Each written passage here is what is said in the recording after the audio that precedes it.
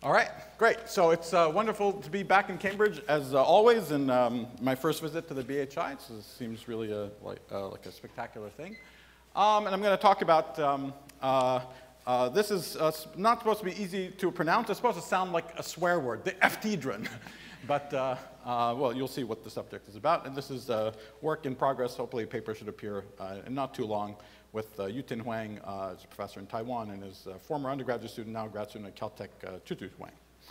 And I think maybe I can begin by reminding you of a sort of worldview that certainly particle physicists had for decades and decades, maybe most fundamental physicists had for decades and decades, the worldview of reductionism. That the laws of nature are given most fundamentally at the shortest possible distances, and they're given there, and of course at various levels of hierarchies, interesting things can emerge at longer and longer distances.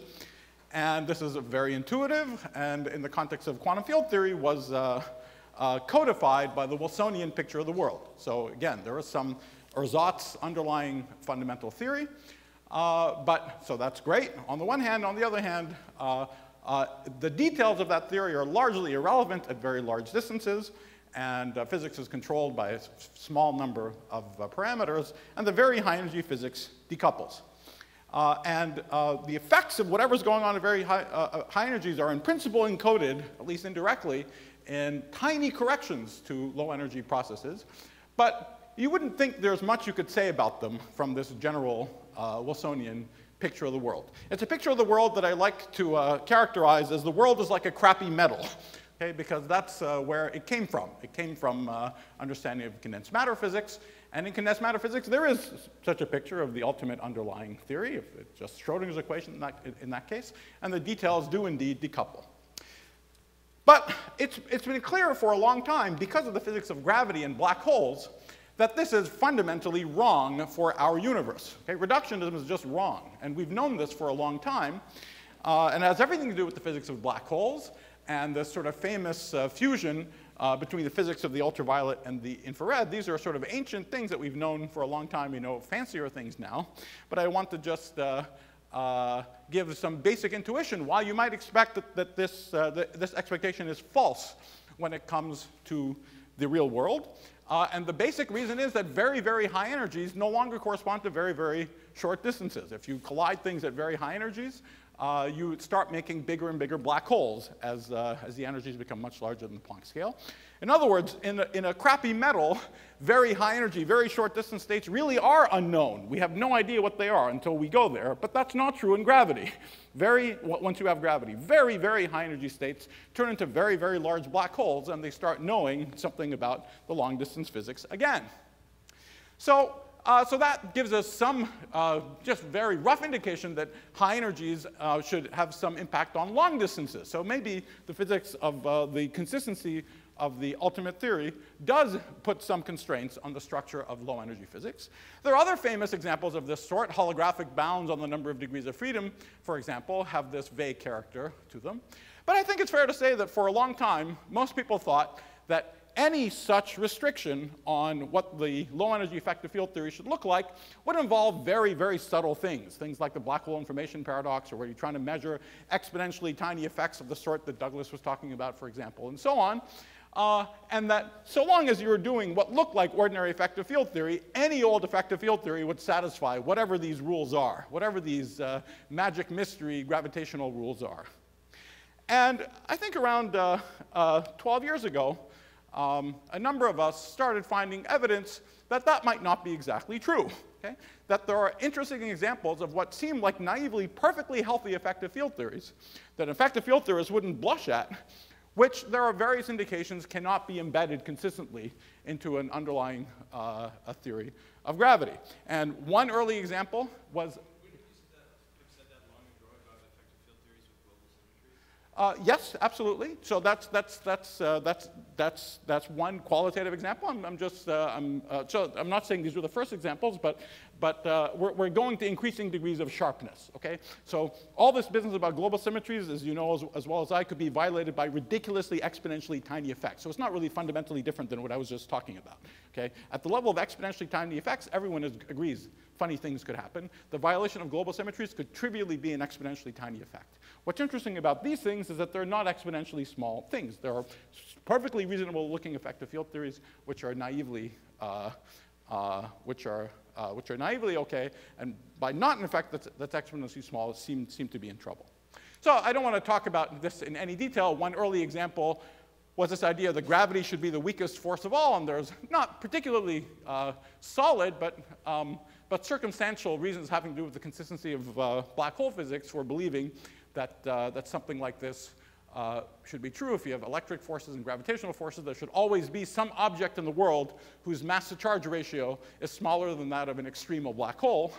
But one thing I want to point out about this is that already this fundamentally gravitational statement has an avatar that tells you something about low-energy effective field theory. One way that this could be satisfied is if the higher dimension operator corrections to Einstein gravity had the feature of always pushing the mass-to-charge ratio for extremal black holes down. Okay, and if that's true, that puts a specific constraint on the linear combination of higher dimension operators in the theory. You can go check in all examples where we know how to calculate in these things in string theory, you can check if it's right or wrong, and in every example that it's been checked, it's been right. Okay, so there's already an interesting correlation between something to do with the consistency of black hole physics and some positivity statement. Some combination of higher dimension operators have to have a fixed sign. Now, around the same time, another group of us found other arguments that, where basic consistency of very high energy physics having to do with the consistency, having to do with fundamentally causality and unitarity, that causality and unitarity implies positivity. So for instance, if you imagine you have something like electrodynamics with higher dimension operator corrections that go like f to the fourth, and this would, an equivalent physical way of talking about this is to talk about the 2-to-2 scattering amplitude for photons, which would have a piece at low energies that would be proportional to this constant, proportional to the Mandelstam s squared plus c squared plus u squared, that this coefficient, just from consistency of unitarity and causality, is forced to be positive. And there's various ways of seeing this. One of them is purely at low energies. So if you imagine you have this, and you turn on a tiny background with a minuscule magnetic field or a minuscule electric field that doesn't break translational invariance, in that background, depending on the sign, fluctuations can go either slightly faster or slightly slower than light. And if you demand that they always go slightly slower than light, you get a restriction on the sign. The sign's got to be positive. And the same thing follows from arguments having to do with unitarity and dispersion relations that I'll actually review in a moment, because we're going to be greatly generalizing them. Now, I want to point out that this is logically has nothing to do with gravity, per se. It applies in a gravitational theory. It does not itself have anything to do with gravity. But the connection with causality, locality, and unitarity is clearly important for not messing up black hole thermodynamics. So for instance, in one direction, if the signs were wrong, you could easily see that the effect of such a higher dimension operator would definitely push the mass-to-charge ratio for extremal black holes in the wrong direction. Sorry, I should have said this is bigger than 0. If the sign if the sign is wrong, the correction to the mass-to-charge ratio for extremal black holes would go up rather than down. So there's at least an interesting correlation between things that have to do with protecting causality and unitarity, which of course should be important for horizon thermodynamics to make sense, and blackaholic arguments. Okay, so that's one set of arguments. And I sort of moved on to think about a number of different things. In seemingly totally unrelated developments in the past 5 or 10 years, a different notion of positivity has made an appearance. And this one's quite a bit more radical. It's not, in those cases, there is some underlying unitarity or causality, and positivity is a derivative consequence out of it. In this story, it's totally different, and I'm not going to talk about it in any detail. But what we've been seeing is that instead, some notion of positivity and fundamentally combinatorial geometric ideas that you can think of as living on the boundary of Minkowski space at infinity, there are some fundamentally combinatorial ideas that give you locality and unitarity out of some primitive positive notions. So it's not that positivity emerges from locality and unitarity, but the other way around. And this gives us very concrete examples we can study, of relevance to describing real experiments in the real world, where the physics of space, not just space, but space-time, there are dynamical processes involving, for example, particle scattering amplitudes, both space-time and quantum mechanics, locality and unitarity, are really seen to be derivative in these examples from some ultimately combinatorial ideas. Now, this set of appearance of the words positivity and the first set appear to have nothing to do with each other. Just to give you some words, for the second more radical set of things that have been happening, I've been seen in a few settings now. We first ran into it around 5 years ago in an admittedly very special seeming setting of the description of scattering amplitudes in the planar limit of the maximally supersymmetric gauge theory for gluons. Although in the leading order approximation, this does indeed describe the scattering of gluons at the Large Hadron Collider. But more recently, we've seen these in a much broader set of theories that have nothing to do with supersymmetry. Very simple cubic scalar theories, theories of pions, gluons in any number of dimensions. And even in cosmology, where instead of talking about the physics of scattering amplitudes, we talk, at least in perturbation theory, about calculations of what's pretentiously called the wave function of the universe. In all these cases, there is some computation that you normally do that takes place inside space-time and uses all the apparatus of Hilbert space and quantum field theory. But there is another cousin object that lives somewhere else that positively geometrizes that. All right, so that's the second appearance of the word positivity. And what I'd like to talk about today is, motivated by all these things, we decided to go back and think about the first set of the words appearance of the words positivity, and they turn out to be related to each other in an interesting way. Okay, so I'm going back now. It's not quite as, so we're not replacing locality and unitarity now. We're going back to the old arguments that told us that there had to be positive signs and so on as a consequence of locality and unitarity. But the hint that positivity had much more in it and could make locality and unitarity come out was enough of a hint to go back and look for more positivity back in the old story than we suspect existed. And in fact, it does. And that's what I want to tell you about. I'll tell you about this part of the story, that there are indeed an infinite number of constraints on those tiny corrections in effective field theory. And those constraints tell you that all those numbers have to lie inside a positive geometry that is very closely connected to the amplituhedron. It's not obviously, but closely connected to the amplituhedron. So that's this effective field theory hedron. So this is a hidden positive geometry of causality and unitarity. It gives you certain universal predictions for any effective field theory, including predictions for quantum gravity in the real world. I'll show you plots for graviton scattering, photon scattering, and so on, which are, I mean, they're universally true, and particularly they're true about quantum gravity in the real world. I won't say anything about it, but to the cognoscenti, once you see what the ideas are here, you'll immediately suspect that something similar should be happening in conformal field theory. That's another place in the last 10 years where we've seen some kind of interesting convex positive geometry, some kind of convex geometry in the program of the conformal bootstrap. And indeed, there's something very analogous to the EFThedron, the CFThedron, which is the positive geometry of the conformal bootstrap. But I won't have anything to say about that. That's also ongoing work with Shuang Shao, who was a former student here. All right, so let me tell you what we'll be talking about concretely. We're going to be talking about higher dimension operators in 4-particle scattering. So not all possible higher dimension operators, but the ones that show up in 2-to-2 scattering amplitudes.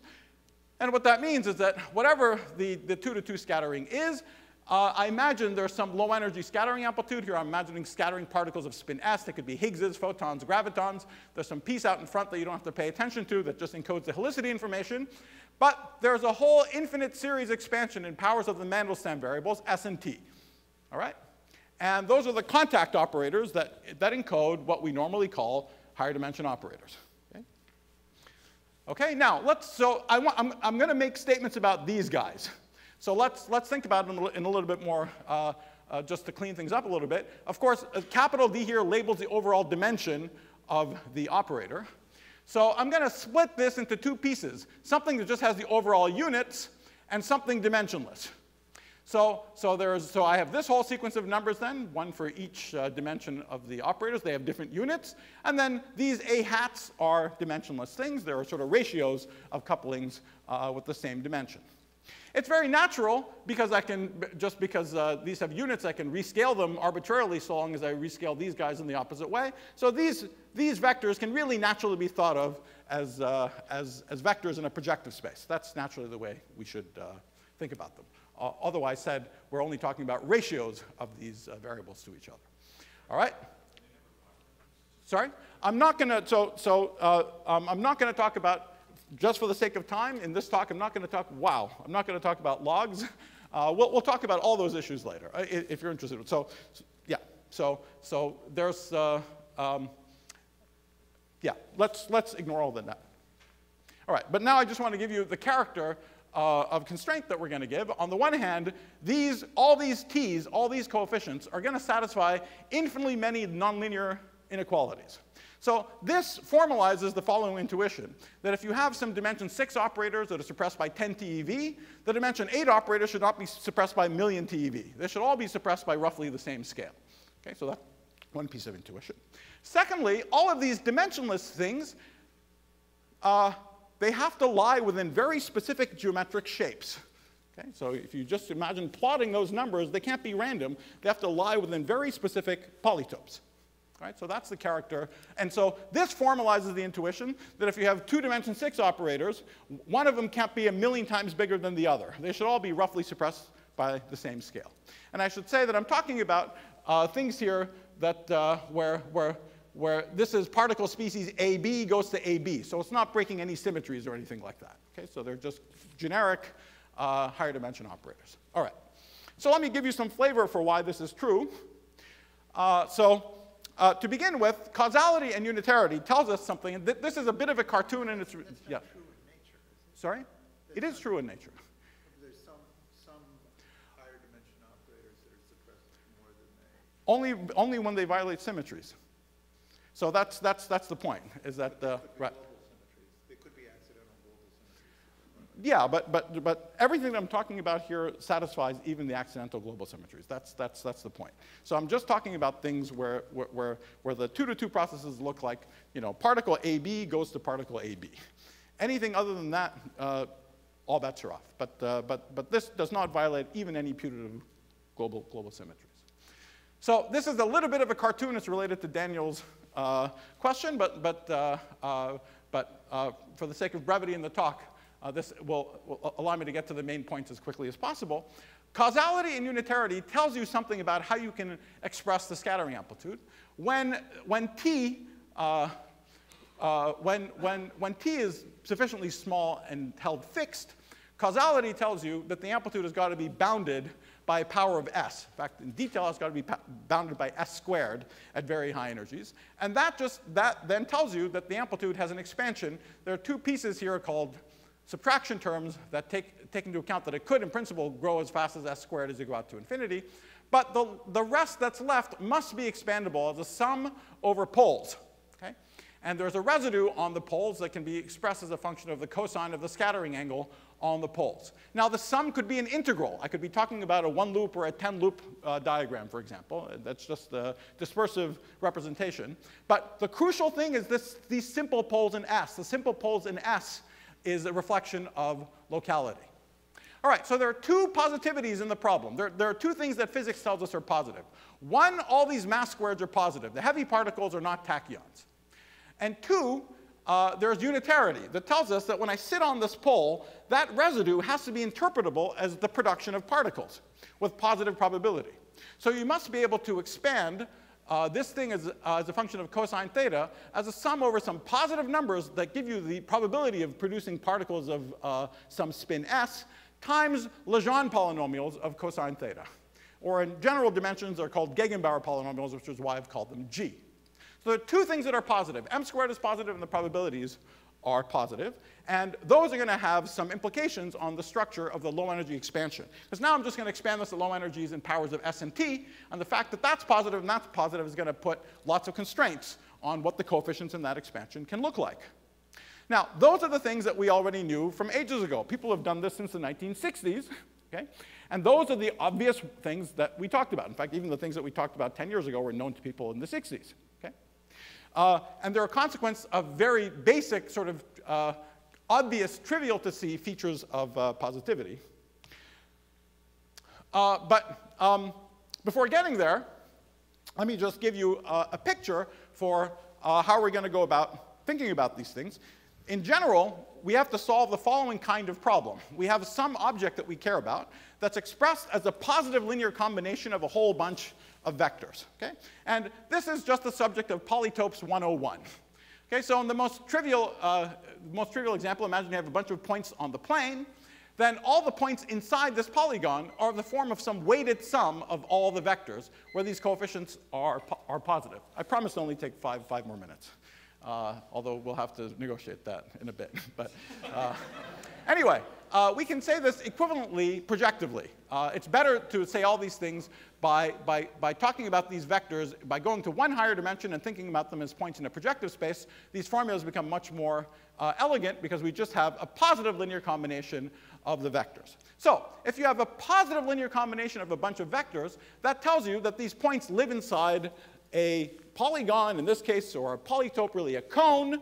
And this is known as the convex Hall definition of a projective polytope.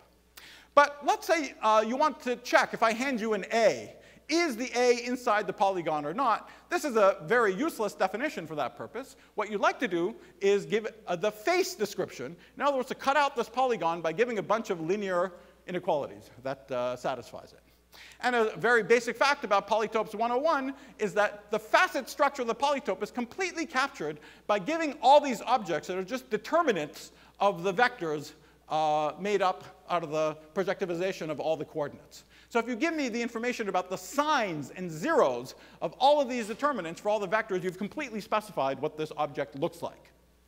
Right? And so mathematicians have done this for 50, 100 years. Think about what infinite classes of polytopes look like. There's a very special polytope.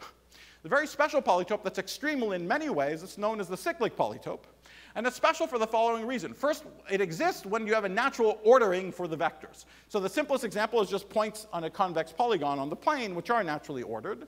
If you go to higher dimensions, it's not so obvious how to order a bunch of points in 3 or 4 higher dimensions, but you need an ordering for this notion to make sense.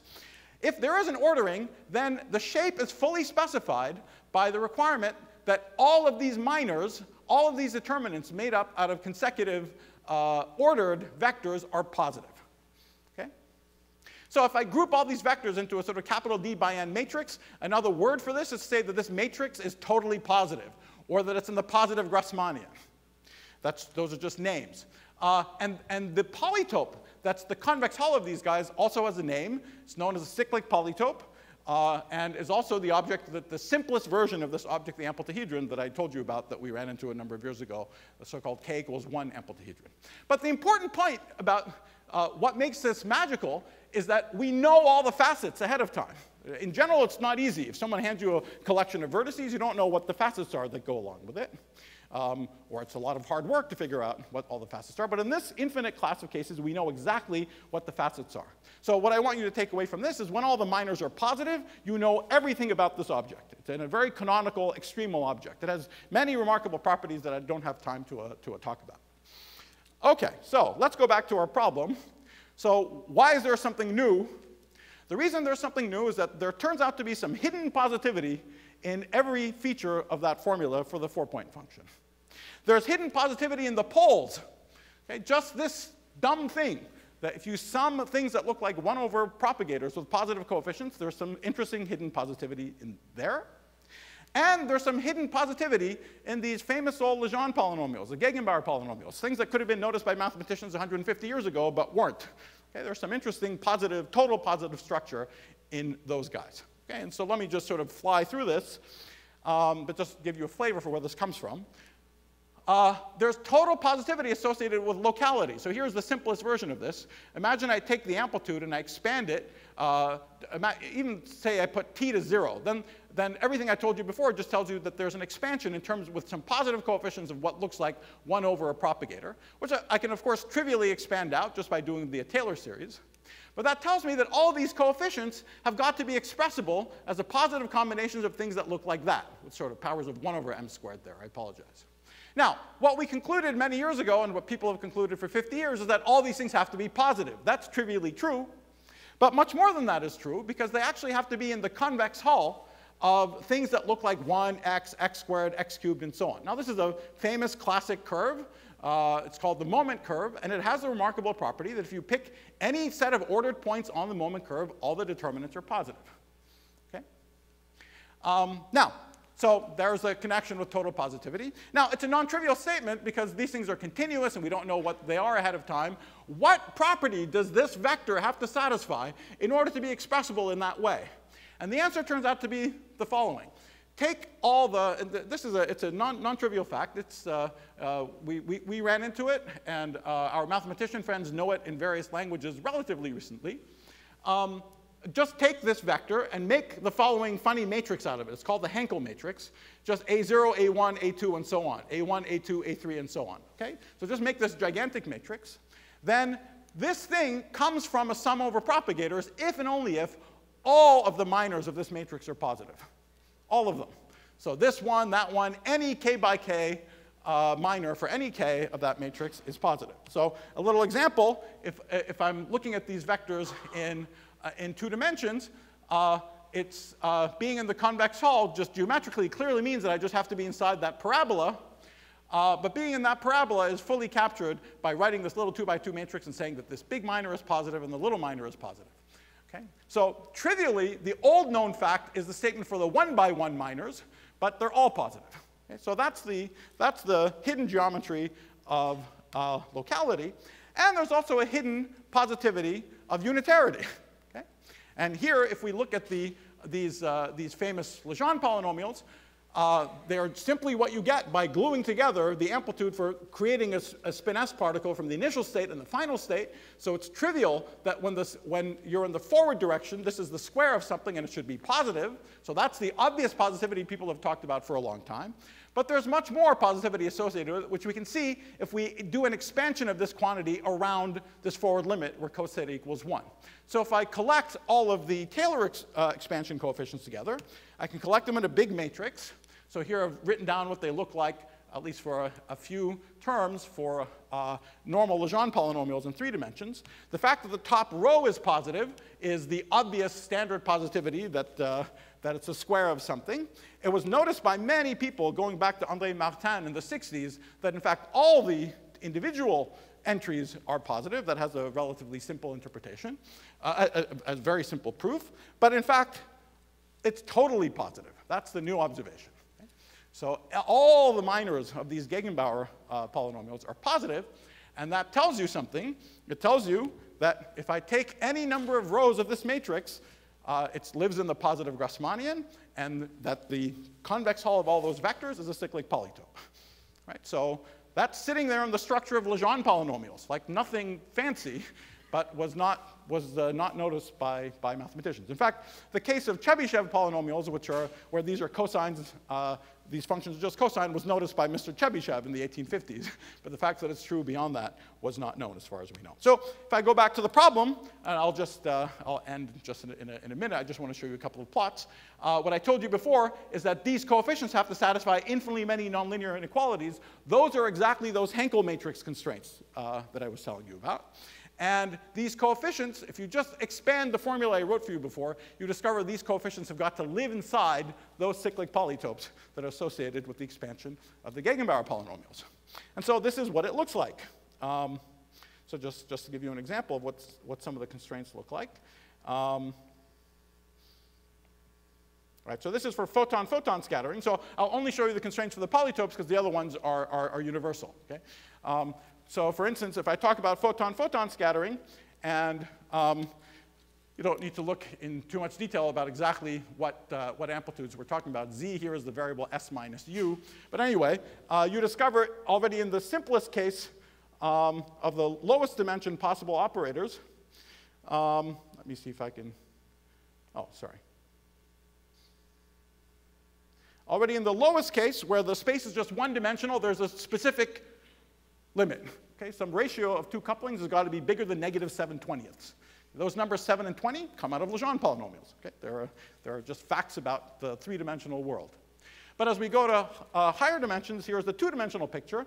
A certain ratio of 3 couplings have got to lie. They could have in principle been anywhere, but they have to lie inside that specific shape.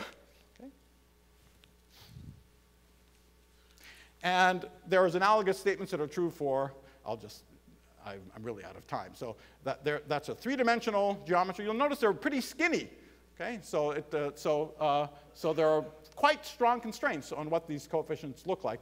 I didn't plot it here, but if you look at what you get, for example, from tree-level string theory or integrating up particles at one loop in effective field theory, they're always pretty close to some of the boundaries of these shapes for reasons that we don't totally understand.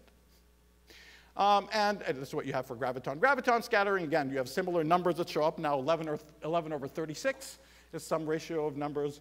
And you have very similar looking shapes. Here are just various two-dimensionals. Anyway, it doesn't matter. You see they all roughly look the same. But all of these, but there are specific sharp numbers that go along with all of those facets that ultimately come from the geometry of these Gegenbauers. All right, so let me end.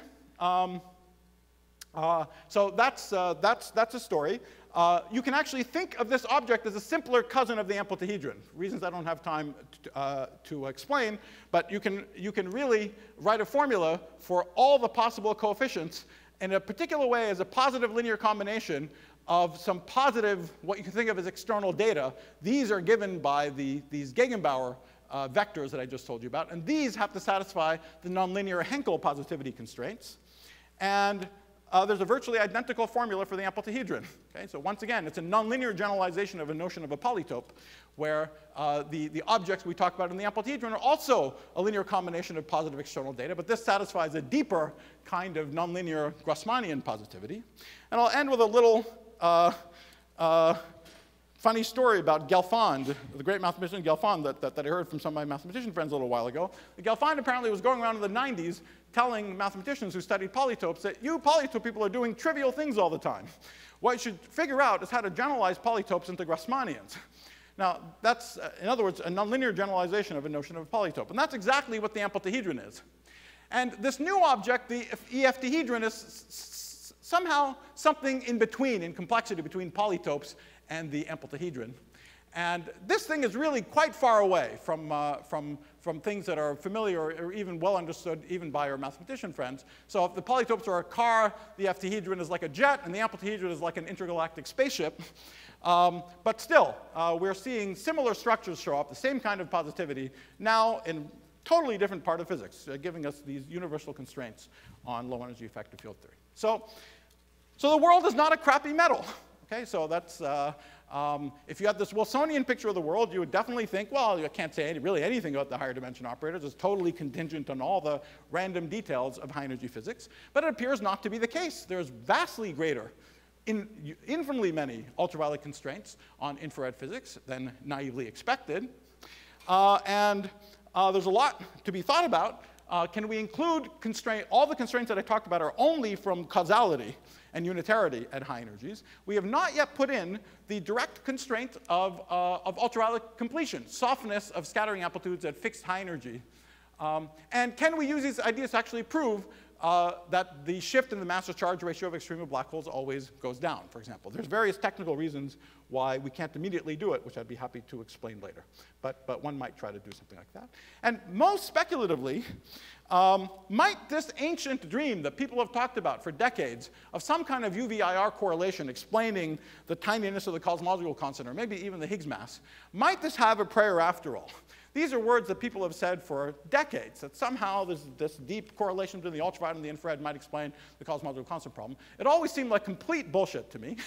But now I'm not quite as sure that it's complete bullshit as I was before, simply because we're seeing many more tentacles of the ultraviolet coming down into controlling the structure of at least corrections to the low-energy effective field theory. It's still a long way to go to correcting the leading pieces of the low-energy theory, but it's at least not quite as absurd as it seemed before. All right, thank you very much.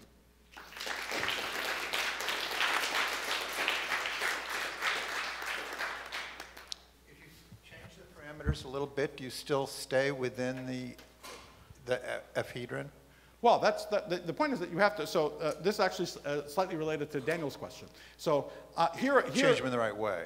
well, here I talked about the higher dimension operator, and I declared that the amplitude has these polynomials at low energies. Of course, higher dimension operators run. Everything runs. So I should be talking about the running high energy, the running. And that's related to the fact that the amplitudes are in fact not polynomials, but they have branch cuts that go all the way down to the origin from the massless loops at low energies. Yeah. Now, there's a totally precise way of talking about that and dealing with it, but the fast summary is that the RG pushes you always further into the EFThedron. I see. Okay? So wherever you are, the RG always pushes you further into the EFThedron. And that's why, in order for this to give you a constraint on high energy physics, if there was no weak coupling in the ultraviolet at all, then, in fact, it's kind of meaningless to talk about the higher dimension operators, because they're dominated by the logarithms you get at low energies. Okay? And that's just a statement that if there's no weak coupling at all, wherever you start, the logs will push you in. Okay? But if there's any kind of weak coupling at high energies, then the starting point is big enough that you can't get pushed in by the running, and so you have a non-trivial thing to say. Okay, is it super quick? Yeah, it'll be fast. So I have one already. So I really agree that it would be great if we could somehow put in these constraint that it's sort of, you know, ridiculously high energies that the amplitudes actually fall off. Right. Well, I'm a little bit confused about what we can say about the analytic structure of amplitudes in that regime, because as far as I can tell, everything we know about the analytic structure of amplitudes pretty much is perturbative. Absolutely. We know nothing about the analytic structure of amplitudes. We know barely anything about it, even in perturbation theory. Yeah, that's right. So this is not a technical problem. It's a deep conceptual problem. We don't know how time is reflected in the boundary. Okay? Yeah. So everything is great in ADS, but it's a different kettle of fish when the boundary does not have a natural notion of time or causality. And so, yeah, of course, you know, people complain all the time to those who are working on scattering amplitudes, oh, you're just doing things in perturbation theory, it's so boring and dumb. Well, we do the best we can, you know, we don't know the rules for something as basic as a causality. It's ironic that we know all these fancy schmancy things about Euclidean conformal field theories, but we don't know the most basic things about the real world. Well, how about if we regulate by going to ADS? Would that help? Doesn't help. Yeah. Doesn't help. For various reasons, we could talk about it. If it helped, something so stupid helped, people would have done it. So it does not help. Okay, well, with that, let's thank both speakers again.